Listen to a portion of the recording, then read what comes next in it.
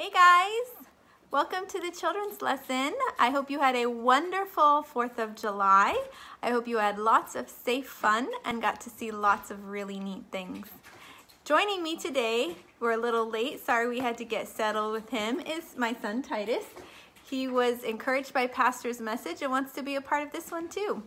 So Titus, everybody, please feel free to comment, to answer questions, to type below so that we can interact with each other. And I hope that you have a lot of fun and learn a lot. And if you're not watching this live, please feel free to comment later and we can respond to you later too. So we're going to start off kind of with a review of last week. We talked about the 10 commandments that God gave to Moses on the tablets. Oh no! Let's see, can you count to 10? So here is Moses with the 10 commandments that God gave him. And so those are very important things that, remember, we talked about God gave them to Moses because if we obey them, our lives are a lot easier and we can receive God's blessings better. And we obey them because we love God and we want to show God our love. So we're going to talk a little bit more about why it's important to obey. So let's play a fun game. So wherever you are, if you could stand up. I'm going to sing a song. I was going to play the music on my phone and then I realized I can't do that if I'm recording. So I'm going to sing our fun song that we always sing together on Sunday mornings in class. And Titus is going to dance around, and when I stop singing, he's going to freeze. It's called Freeze Dance. Ready? And it goes, there is no one like you. Did you freeze? Never, ever been anyone like. Good job. Like you, there is no one. Oh, you gotta get better at freezing. We got Titus, we got Titus. Let's try one more time.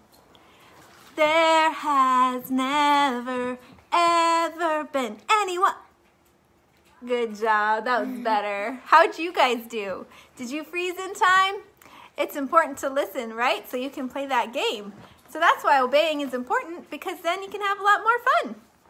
So let's see. We talked about laws, and we talked about the importance of obeying laws last week. So if you're listening, or Titus, have you ever broken a rule or a law? Everybody's made mistakes. We've all probably broken quite a few rules or not obeyed right away. That's kind of like a law that your parents made.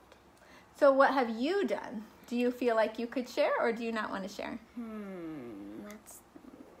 I know sometimes I find myself breaking the traffic laws because I speed on accident. It's sometimes hard to pay attention, and so that's definitely something that I struggle with. Maybe you've lied before. Maybe you've stolen. Everybody's lying. Yeah, but does it please God? No. No. Don't lie, kids. And maybe you've stolen candy from the grocery store, or a friend house that you were at. Maybe you stole a toy you really wanted from his house, or some candy you really wanted from his house. All of those things are breaking laws and rules that our parents or our government has set up for us. So we're going to talk about how everybody sins, everybody breaks laws, but you know what's important to remember is that God loves you, and that when you ask Jesus to forgive you, that's why God sent Jesus, partly so that we could all be forgiven of our sins, and God doesn't remember them anymore. God forgets about the sins that we have done when we say, we're sorry, God, Jesus, please forgive us. That's what God does for us.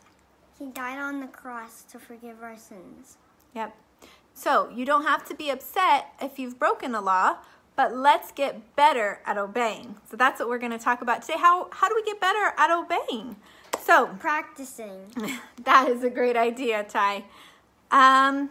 let's open with another fun activity. So we're going to play a clapping game to help you hone in, help you really get good at obeying. So it's going to start out easy, but then it's going to get harder. So what your job is to clap or make a movement exactly like I do. And the better you are at it, the more fun we can have by doing more things. So ready? Here's your first one. See if you can obey exactly right. Ready? Well, you can't do it because you don't know what I'm doing yet. Now you do it. What did I do? Did you listen right? Good. Sit up a little better so they can see if you listened right. How about you guys? Did you clap right? Let's try again. No, you can't do it yet. You don't know what I'm going to do. Ready?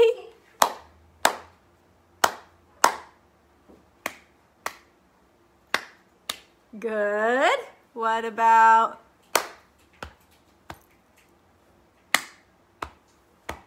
Almost. You did a different shoulder than me. Wow. But that was pretty good. What about... Nice. How about you? Are you guys doing good? That one was hard. What about... That one's silly. Oh, you didn't switch hands. Oh, no. So that was super fun, guys. Thank you so much for playing that game with us. And that's a game that you can play with your friends and you can play with your family everywhere that you go. That's a really fun game to see if your friends can do that. So let's get to our sharing time. Titus, you can tell me, what things do you like to listen to?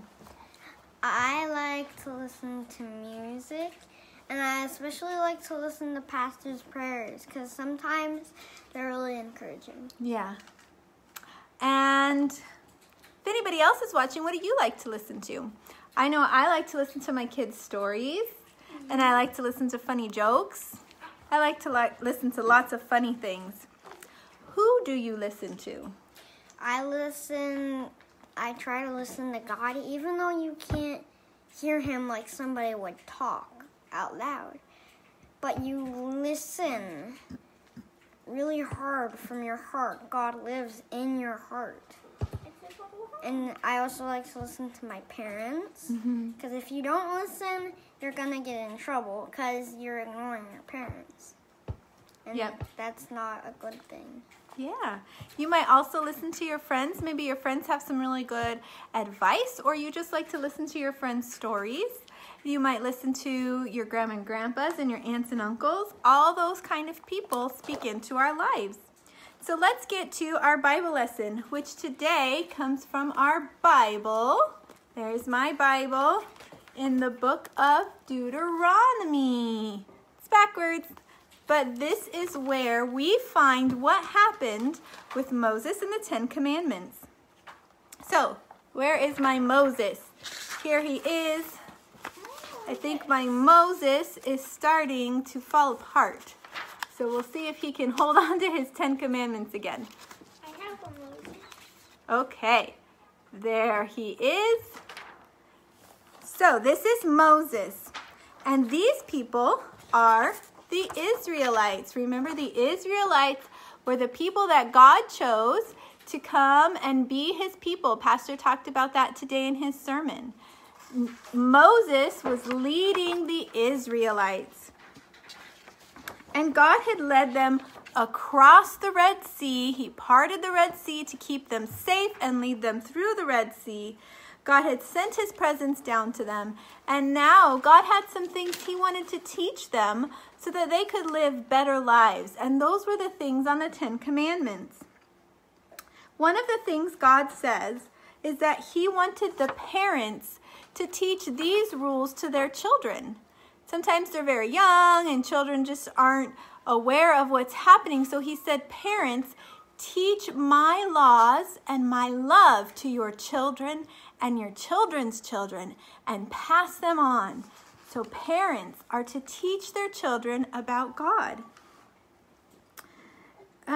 One day, Moses said, all the Israelites come together. There were millions of them. So many. And he said, come together. I can't count to a million. And I'm big and I'm 8. I don't want to count to 1,000,000 either. That would take all day. No thanks. And Moses said, listen up, everybody. Let's see, you're listening. Listen up, everybody. There was a lot of people to talk to, and he didn't have a microphone. So everybody had to be very quiet and listen to what Moses had to say to them. He said, love the Lord your God with all your heart, soul, mind, and strength. Yes, we're going to get to that. Let's make a heart with our hands, though. Can you help me, Ty? Hold it up so they can see.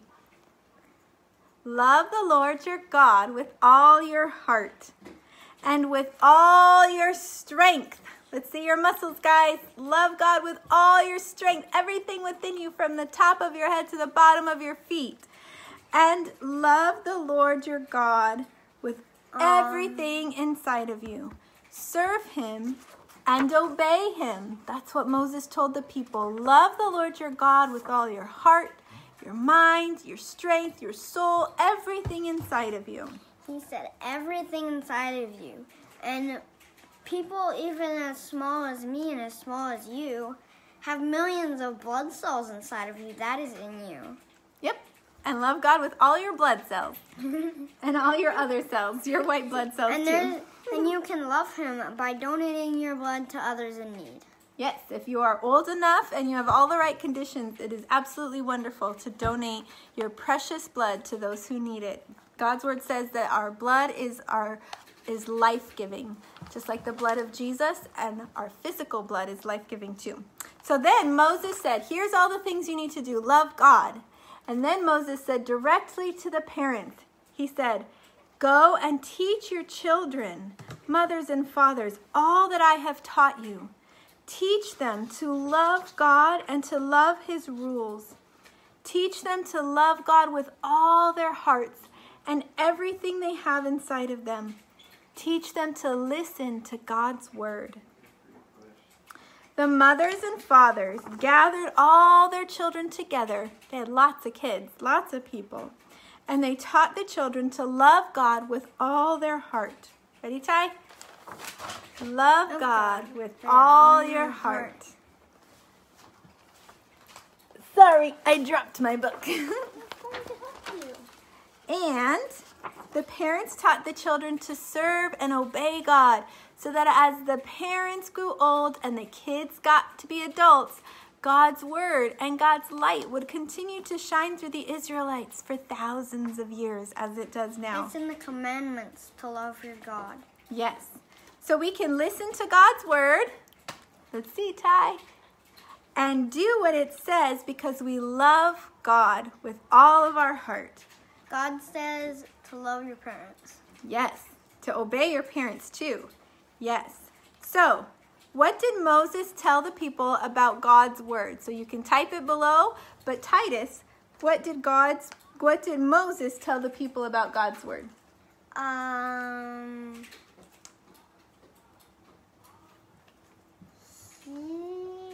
don't really know this. To obey it? Yeah, I guess. Yeah, to read it and obey it. Some of these questions are pretty hard, and that's okay.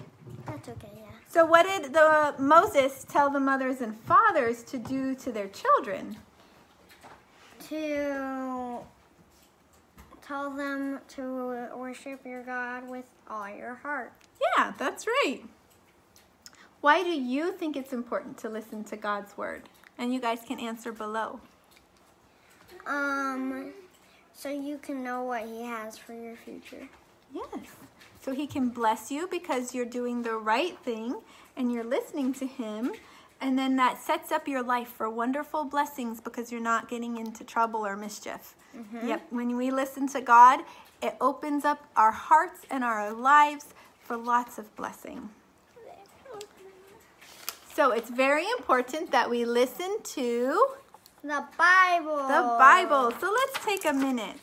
Do you have a Bible?